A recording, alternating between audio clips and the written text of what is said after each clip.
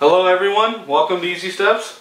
Today I'm going to be showing you how to replace your battery on your 2012 to 2014 MacBook Air. I have already ordered the battery and I'm going to be replacing this one with the older one. And the tools you'll be needing is Torx bits. So I'll provide you the link below in the description, so please check it out. And now let's get started. So let's turn over our MacBook and then we're going to be opening all these screws. There's 1, 2, 3, 4, 5, 6, 7, 8, 9, and 10. So let's get started.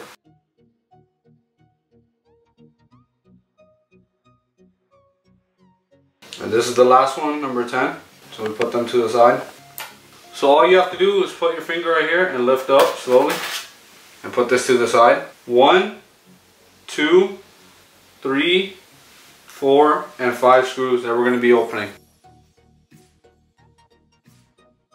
The last one. So please remember when you put them back, so the top ones are the long ones and the bottom ones are the small ones.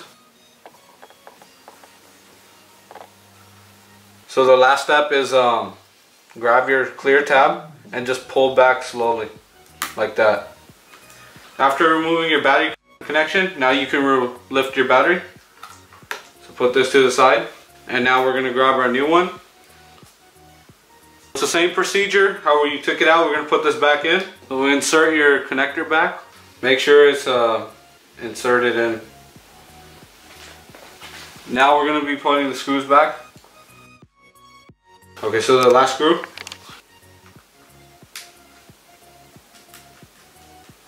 Now we're going to put our cover back on. Just put it over. I'd like to mention one thing, that these two spots, these two on the top one are the long ones, and all the rest ones are the small ones. When you're tightening these screws, do not over tighten them and strip them. This is the last screw. Now let's turn it on.